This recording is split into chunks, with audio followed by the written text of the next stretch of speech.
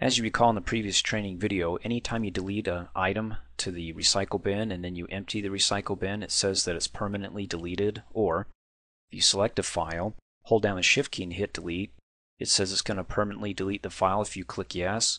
I'm going to go ahead and click no.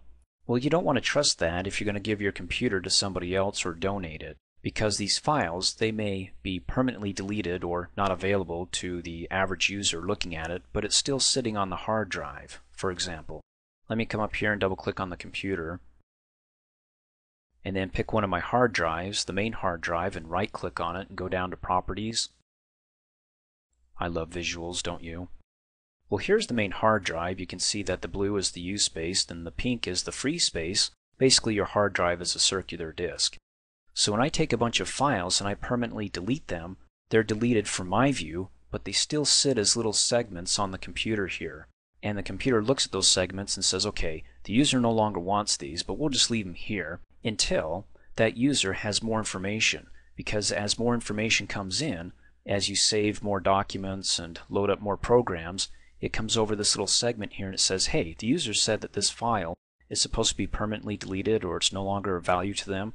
Let's go ahead and overwrite that. But if you don't have anything else to overwrite it, it just sits there. So if I go ahead and I permanently delete everything on my computer, as so it says in the previous training video, by emptying the recycle bin, and then I give you my computer, or maybe a IT person who has the right software, they can come in here and look at all these segments on the hard drive, what's supposed to be permanently deleted, and pull them back out. And go, great, now you've got all their passwords, and I can go ahead and get in their checking accounts, whatever you have there.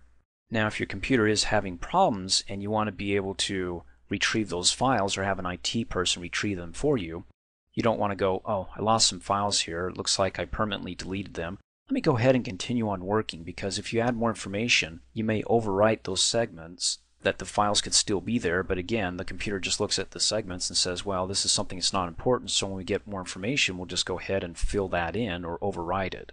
So in other words, if you lost a file or something and you can't retrieve it, it's probably best that you take it right to an IT person. You don't keep working if you can, because then you can overwrite it and the IT person's like, well, it's gone. In any case, if you want to be able to make sure that these files, everything on your hard drive is permanently wiped out, erased, so you can donate your computer to, I don't know, charity or somebody, let me go ahead and close out, and what I recommend, and this is going to be a plug for the company WebRoot, there may be other companies, but let me come down here and click and open up Internet Explorer and come up in the search field here and type in WebRoot. WebRoot has a program, aside from Antivirus, Spy Sweeper, they have what's called Window Washer.